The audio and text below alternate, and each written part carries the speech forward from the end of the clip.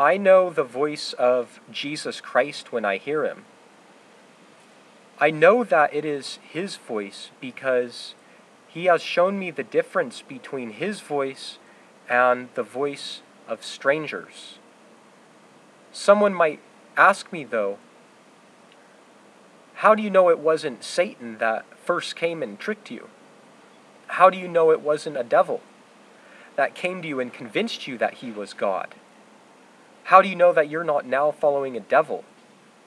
How do you know which way is the truth of Jesus Christ?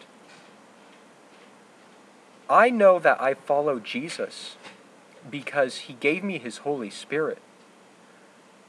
The Holy Spirit, Jesus said, was given to convict the world of sin, righteousness, and judgment.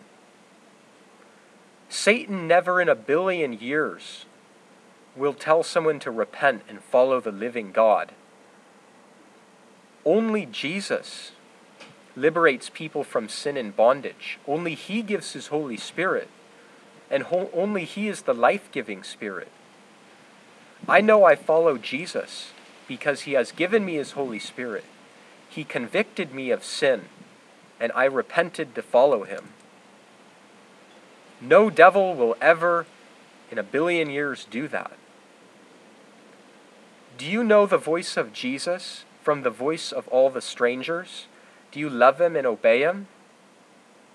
Or are you like the rest of the world, who doesn't hear from God, who cannot distinguish between truth and error?